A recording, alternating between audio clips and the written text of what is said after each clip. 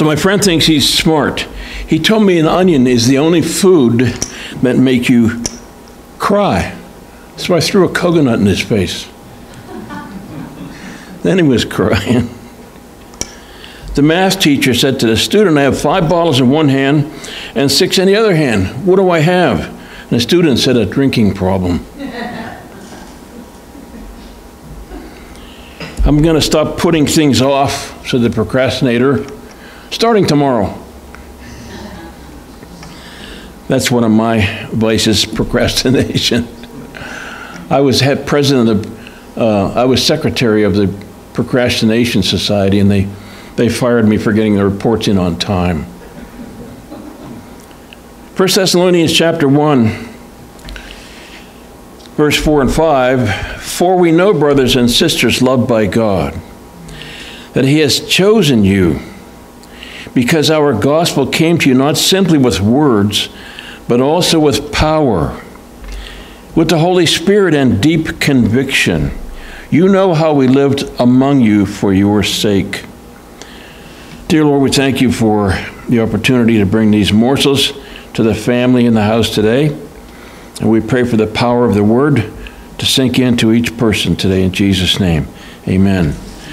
So he says the gospel came to you. You can all probably tell me, because I know you're all born-again believers, how it was that the gospel came to you. You may have been a child in Sunday school. You may have been an adult in church. Sometimes the gospel comes just because you pick up and read something on a Bible or a devotional, or a friend shares it with you. You can sit in a gathering of thousands. You can sit in a large church. You can sit on an auditorium and listen to a famous evangelist or listen to him on a television. You can sit in a small church and listen to a local pastor like we have here. You can be on a park bench and a believer approaches you. You can be over at the neighbor's house and the conversation comes around to eternity. You can be in a hospital bed with a couple of days left on this planet. Somehow God got to you. No matter where you were or who was talking to you, the gospel, the good news, the message of forgiveness of God came to you, and you found out about how a Savior came from glory and suffered and died to pay the penalty for your sins. The gospel came to you with words. You may have heard them, you may have read them, but the good news of God's love for you comes to you with words. Someone spoke it. Someone wrote it. You heard it, or you read it, and you believed it. You accepted it. You made it part of your life. Because of the word, your life is changed. Because of the word, you're on your way to heaven. Most awesome miracle that can ever be. Most awesome healing is the healing from the sickness of sin. Because eternity hangs in the balance. The gospel came with words, but not only with words. If the good news came only with words, or with words that are not empowered, the words would be ineffective to you. Sometimes we can be in a conversation with someone, and they're speaking words that are just rolling off of us. Ever been there? Be honest. They're just rolling off. The words are not penetrating.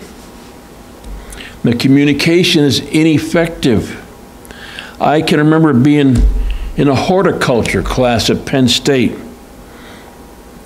It was a pretty cool class. It was a greenhouse course.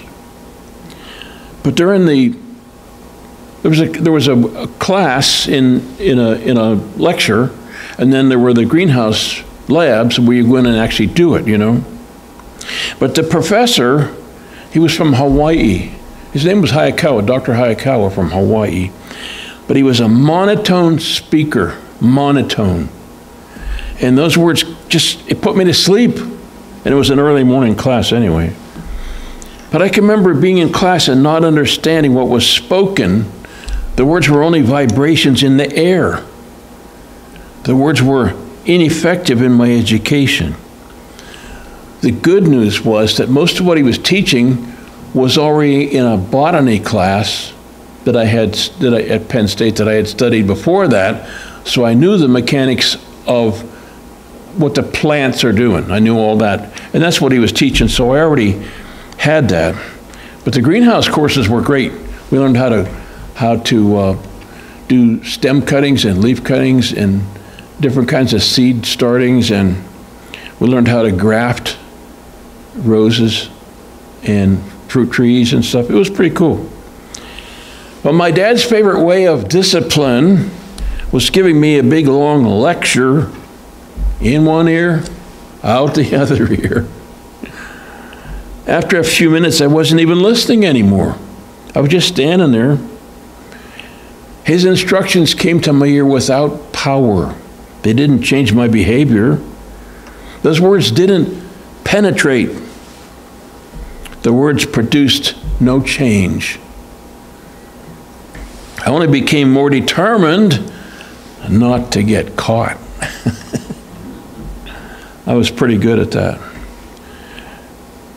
Words that are only words are ineffective. Words that are effective come with power. That could be an emotional power. You say, I love you. Those words come with power. It comes with some emotion. And those words will penetrate. Number 3, the gospel came with power. In the case that Paul, this letter was from Paul, Silas, and Timothy. In the case that he was referring to, there was power on the words. The words were powerful and effective. We know how powerful the word was from 1 Thessalonians chapter 1, verse 7 and 9. It says, and you became a model to all the believers in Macedonia and Achaia.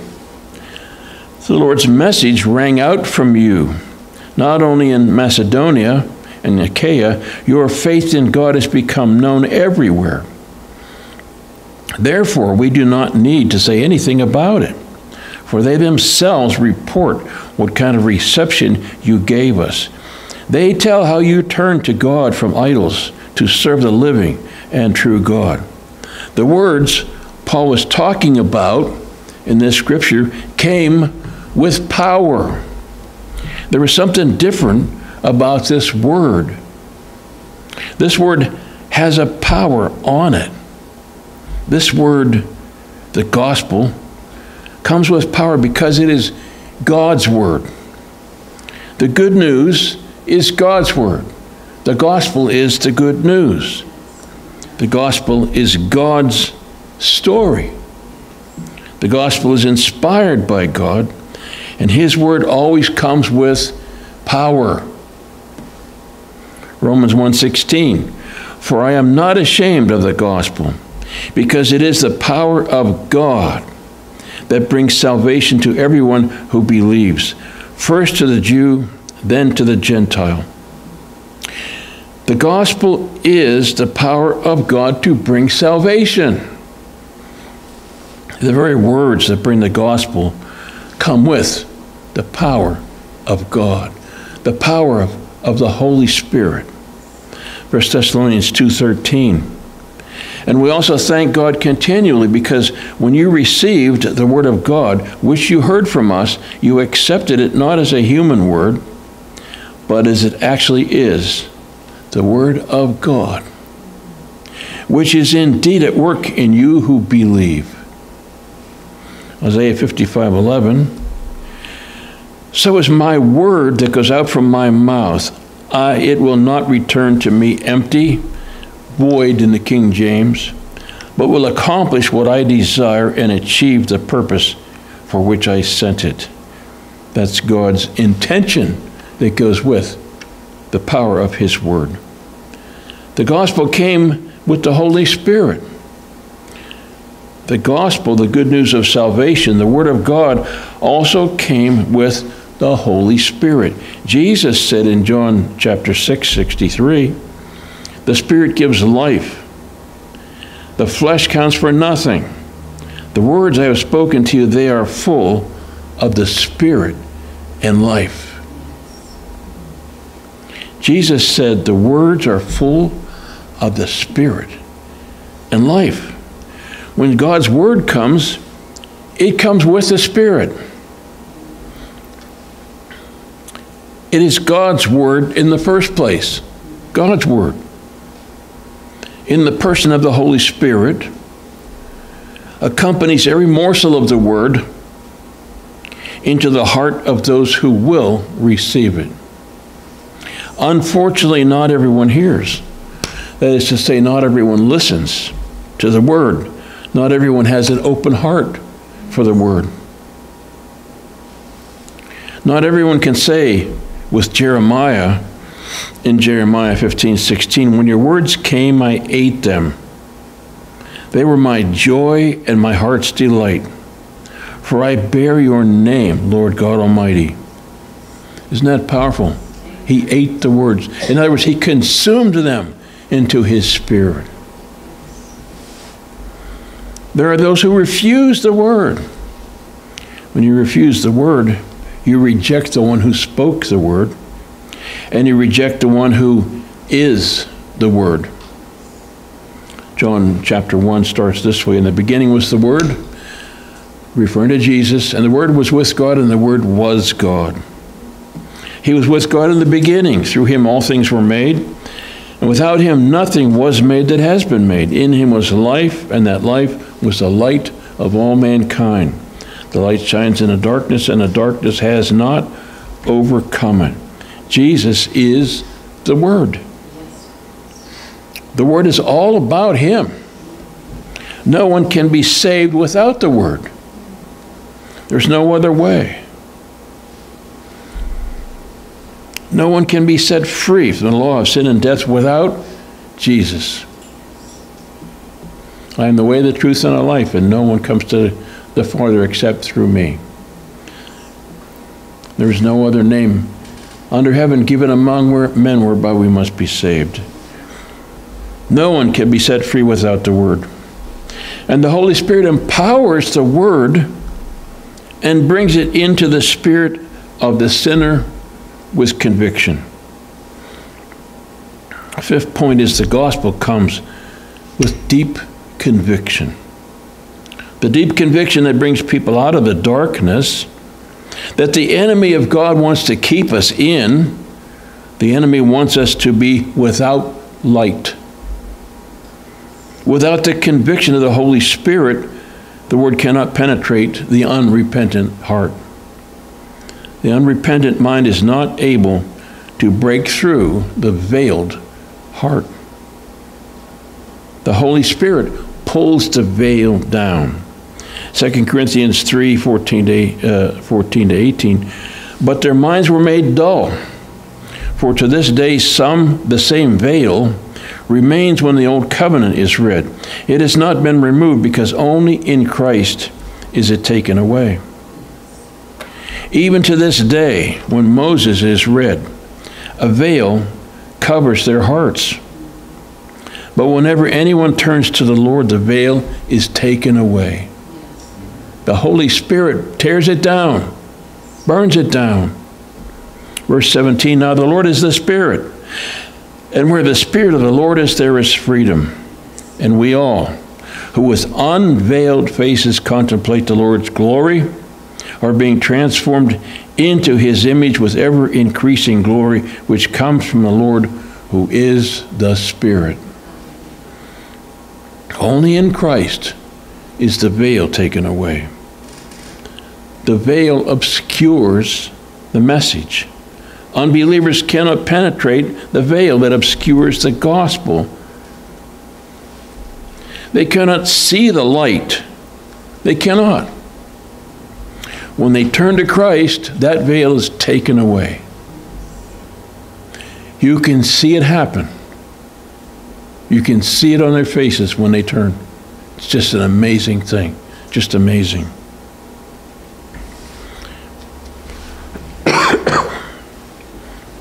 Second Corinthians chapter 4, verse 3 and 4. And even if our gospel is veiled, it is veiled to those who are perishing. The God of this age has blinded the minds of unbelievers so they cannot see the light of the gospel that displays the glory of Christ, who is the image of God. The conviction of the Holy Spirit is essential in the effectiveness of the Word. When we speak the Word, our partner, the Holy Spirit, is at work in the person's spirit, pulling down the veil, bringing conviction, deep conviction.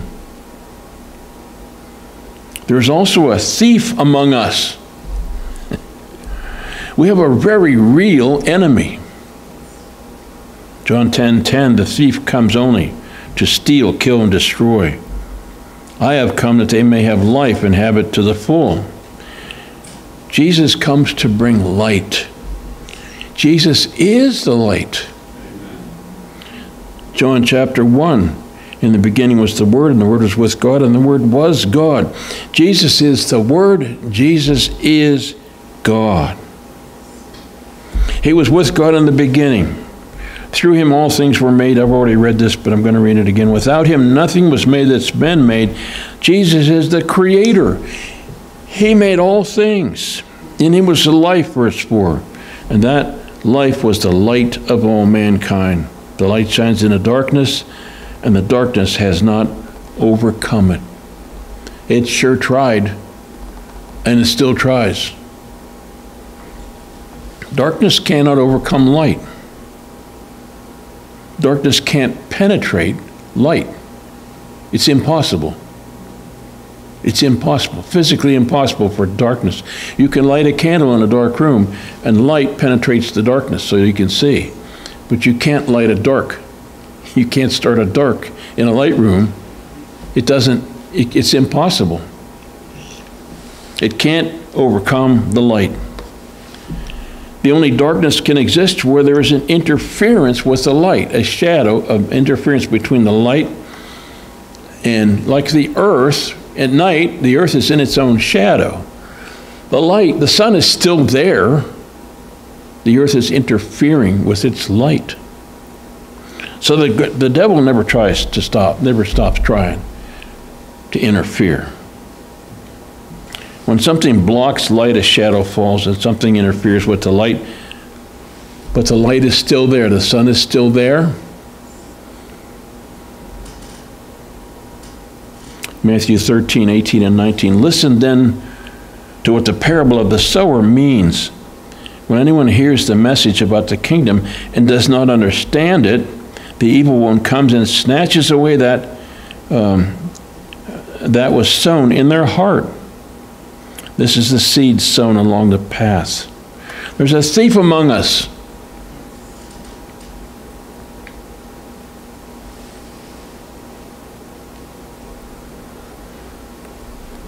Snatching away what is sown.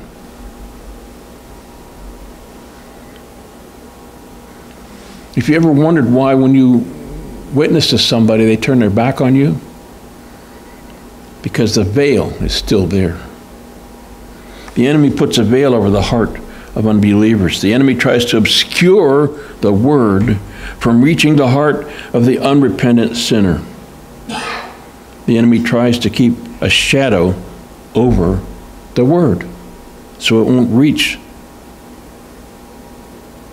But it says whenever someone turns to Christ, the veil is taken away.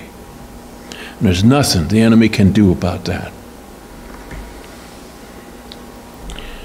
Then the enemy steals the word, at least tries to steal it from any place where it can bring light into the darkness that he tries to keep the world in. So we have an enemy.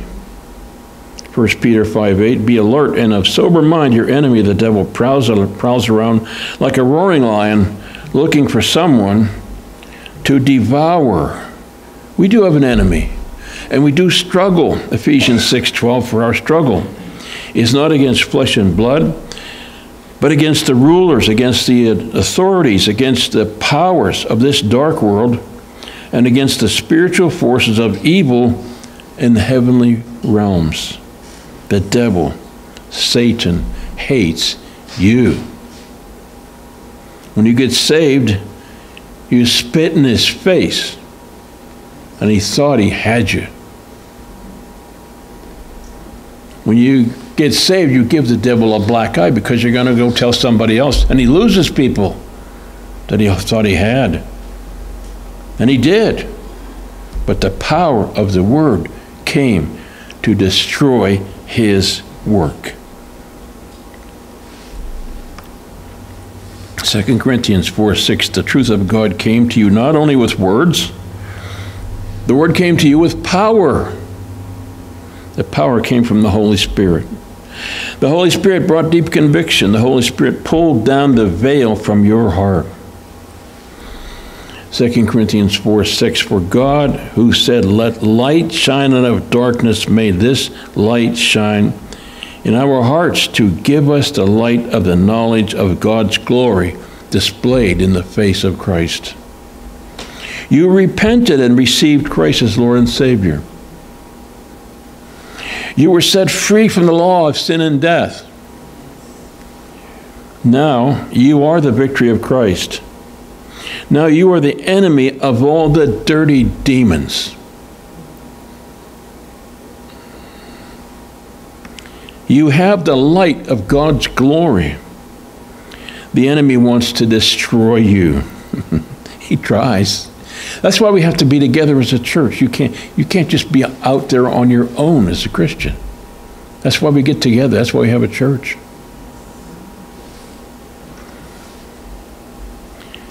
The enemy wants to destroy you, wants to regain control over you. He eventually wants you to be in the same fate as him. He hates you. You ruined his attempt to keep you in darkness. When you share the gospel, you are ruining his dirty work. So he hates you. He assigns demons to destroy you, to get you back into the shadows, to get you back into sin. But we have the victory. Greater is he that is in you than he that is in the world. In Romans chapter 8, 35 to 39, who shall separate us from the love of Christ? Shall trouble, or hardship, or persecution, or famine, or nakedness, or danger, or sword? As it is written, for your sake we face death all day long. We are considered as sheep to be slaughtered. No, in all these things we are more than conquerors through him who loved us. For I am convinced that neither death nor life, nor angels nor demons, neither the present nor the future, nor any powers, neither height nor depth or anything else in all creation will be able to separate us from the love of God that is in Christ Jesus. Are you a conqueror? Are you? Sometimes we don't act like it. You're talking about the power of the Word and the anointing power of the Holy Spirit.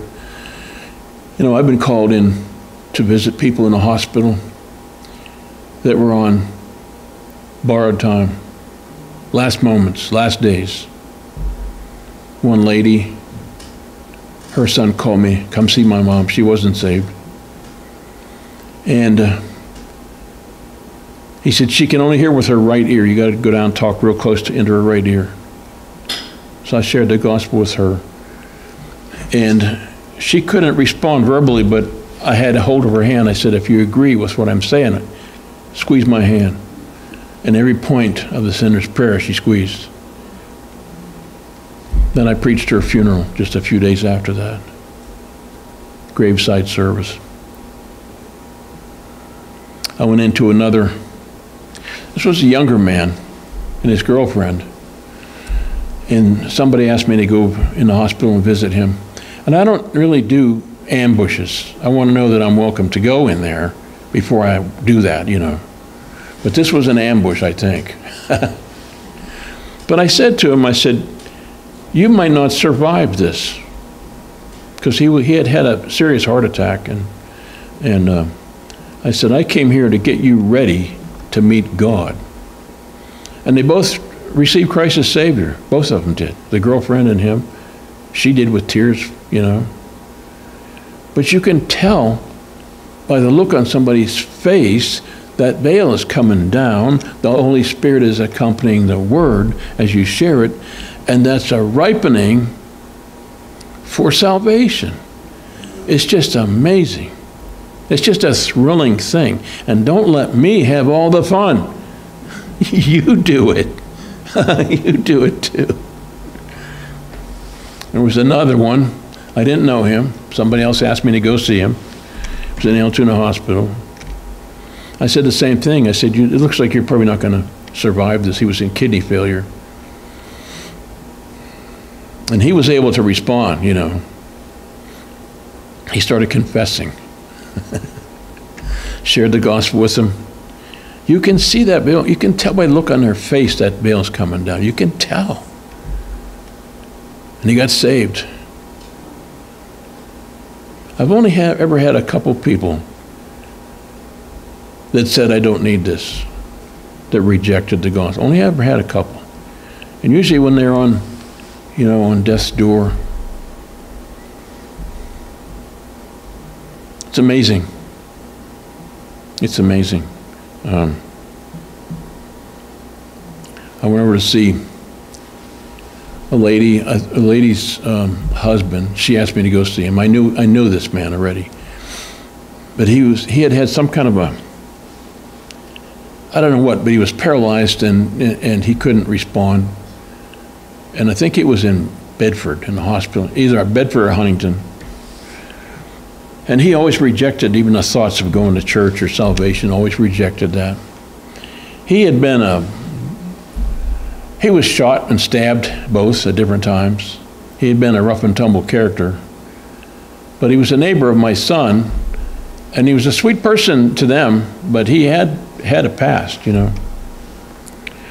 Anyway, she said, I need you to go see him, you know. She was born again, but he wasn't.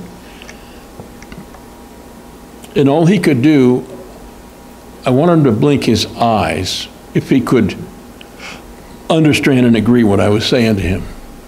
And all he could do was squint down about half. But he did. I said, if you understand, and blink your eyes, and he would squeeze down about half. And every point of the sinner's prayer, I said, if you understand, you're agreeing, and you're going to do this, you know. And I went out and told his wife that he was born again, and he was going to go to heaven. I preached his funeral a few days after that. It's awesome when you can lead someone to the Lord and then preach a funeral, give them a send-off. It's just, that's an amazing thing. And one of the, Teresa's ex-husband, they asked me to go see him. And he was on death's door. And I think I asked him to nod. And I couldn't tell about the response at all with him. But what's her name was there? She's the one who asked me. What's her name? I did their wedding. What's her name? Ashley. She was there. And she wasn't related to him. And she said, I'm not leaving. She was going to stay there until the end. And she wasn't even related to him. But I was so impressed that she said, I'm not leaving. But she was the only one. She was taking care of him. And she could understand his responses, and I could not.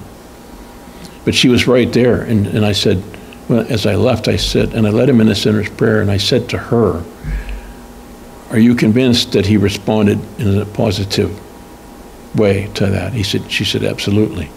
She was the only one who could understand his reactions, his responses. And then I said to her, come to church. She said, I will. I said, promise? She said, I promise. I never saw her again. But she was a sweetheart. I was so impressed. She said, I'm not leaving. I'm staying right here until this is over. And So he rejected her in the relationship with his son. really? He never welcomed her. He never wanted to meet her. Really? Yep. And she took care of him to the end. Yeah, I didn't know that about that. I didn't know that. But God is good. Absolutely, absolutely, positively, the goodness of God. It's amazing. But I'm just encouraging you, don't let me have all the fun. You do it. Learn some salvation scriptures and a version of the sinner's prayer and go do it. If you know somebody that's having some kind of trouble, trouble brings people to Christ. It really, trouble brings them. I remember my my one niece, Carol's sister's daughter, she was the youngest one, and she got out of college, and she didn't know what she was going to do. And she was telling that to Carol and her mom. They were in the other room, and she was crying about it. And I heard that, and I thought, I'm going in. I went in and I said, listen to me. The reason you can't decide what to do, and you're upset about this, is because you're trying to decide with human wisdom. Proverbs chapter 8 talks about how God's wisdom is available to you in three places where the paths meet, along the way where the paths meet, and at the gates of the city. Three places where God's wisdom. I said, you're trying to decide this on your own wisdom, which is flawed, because it has as its goal whatever's best for you, not what God wants for you. And she took a deep breath, and I could see change coming around in her. This is so much fun. You got to do it. You got to do it. She wasn't on her deathbed, but so I explained to her about that, and I said, you can't. I said, you can't have peace about your decision because you pushed God out of it. And I gave her some salvation scriptures, and I led her to the Lord. Her sister was already a believer, living out in Texas, and I said, now that you're a believer, you have to tell somebody. She called her sister up and told her how that. But her mother and Carol and her grandmother were all sitting right there as an audience, viewing that whole thing. It works all different kinds of ways, but you can tell when somebody is burdened and troubled, and usually that's when you go in. Hey, I want to hear what you guys are doing. I want to hear that you went in. I want to hear that that somebody was in trouble and you went in and brought them to the Lord, and then bring them in here. I had a pastor that used to say, people don't come in church to get saved anymore. You get them saved and then bring them to church. That's what he said, and it's true. Would you stand? I've kept you too long talking about those experiences, but they're precious to me. But I want to hear experiences like that from you. I really do. I want to hear those when you led somebody to the Lord. You'll get addicted to that. So, Father God, it's been awesome to have this attentive family listening, and your word goes forth with penetration. And we thank you, Lord, for that, and for every person in here, every believer in this place, Lord. We know they all have unbelievers in their families, unsaved loved ones, and in their workplaces, and in encounters with people here and there. And so I pray that the Holy Spirit will always be with them and leading and guiding, and that victories will come. Asking that in the name of Jesus. Amen and amen.